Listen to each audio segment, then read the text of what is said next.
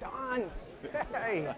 Oh, it's so... What a delight. In West Hollywood, two old friends, Don Kilhefner and Anthony Friedkin, reunite. I even have the camera that I shot all the photos with. This was the camera.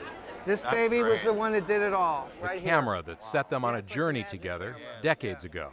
All gathered this night in honor of Kilhefner and other pioneering gay rights activists. Oh, all right.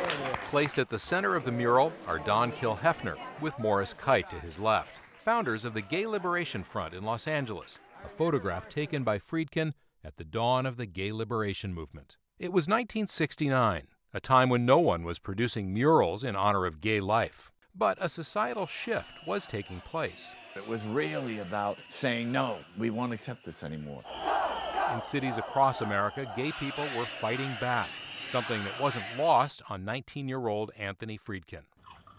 There's something that is referred to as the concerned photographer.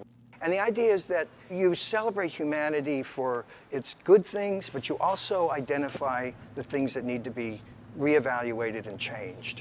What Friedkin saw needing change was attitudes toward homosexuality. I thought it was horrible the way gay people were treated by our society. It made me angry. Friedkin grew up in Los Angeles. His father was a screenwriter. His mother was a dancer, choreographer. They had tons of friends who were gay. He had been around gay people all of his life, so it didn't seem strange to him. They expressed themselves in a free way with love and affection and humor.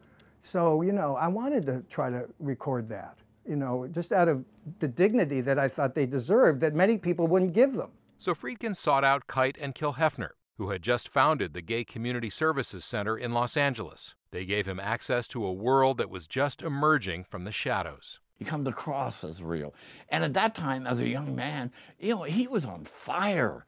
He was on fire with creativity. He saw things that other people didn't see. Friedkin dedicated 2 years capturing and printing the most powerful images possible. It was not unusual at that time for cars with 4 or 5 young people in it with baseball bats to stop a gay person on the street and beat them senseless. So it was dangerous, even associating with gay people at that time.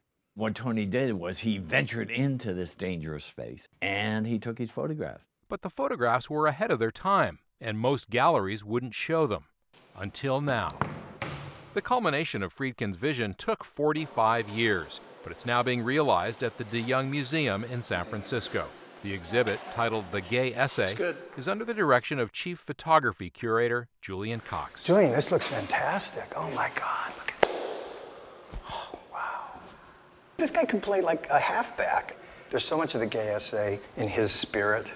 Anthony's whole approach to what he does is very immersive. He really believed that to make good work, you had to be deeply connected to your subject.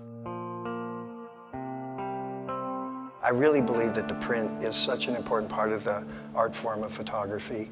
Jim was such an extraordinary young man. You know, he was Chicano, and he lived in a hardcore gang-infested area. And to be gay in that kind of a community and to come out openly that way and walk around the neighborhood. What do you see in those eyes? There's a curiosity in his eyes about what his future might be like, what the path that he's chosen to go down. And this is Troy Perry here, I think, right? Troy Perry, yes. He founded the Metropolitan Community Church, correct. Right? Yeah. This was a very dark, tragic day. His church was burnt down. You look in his eyes, he's defiant. He's saying, you know, I'm here to take you on.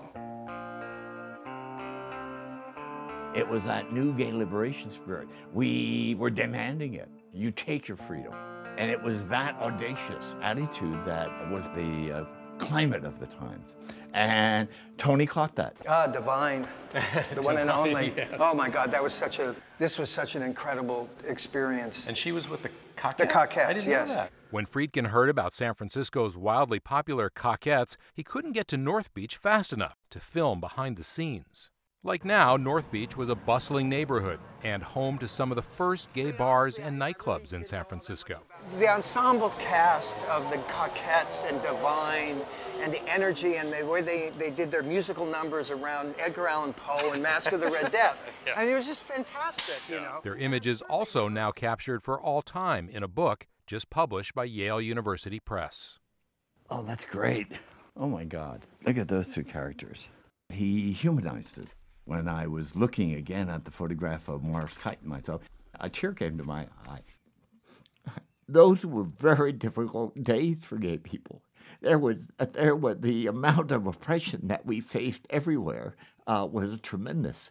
You have to put it in a historical context. Hal Fisher was a photography critic for Art Week and Art Forum in the 70s and is the author of 2 books on gay culture. We have a lot of people in that period that were doing documentation of what was happening in the gay movement. But Anthony Friedkin's work goes beyond documentation. It's art. Over time, gay imagery in the arts has evolved in response to events shaping the gay community, with photographers like Nan Golden and Catherine Opie and Peter Hujar.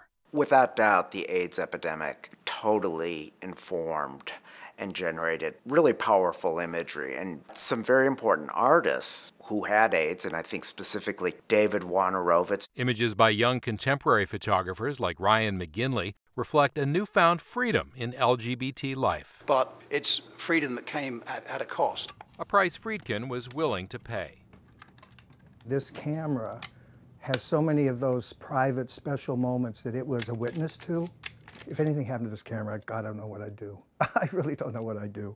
Still a purist, shooting black and white film with his Leica. Still committed to capturing that decisive moment, like in his recent Waves series, exhibited at the High Museum in Atlanta, and still pushing the limits. I actually started surfing right around the same time I started photographing. There's a parallel about what they call going for it in surfing, where you absolutely just abandon all sense of safety, and you just hope to God you're going to make it. I think the risk that we take as artists is critical to our ability to do interesting work and how much risk we're willing to take.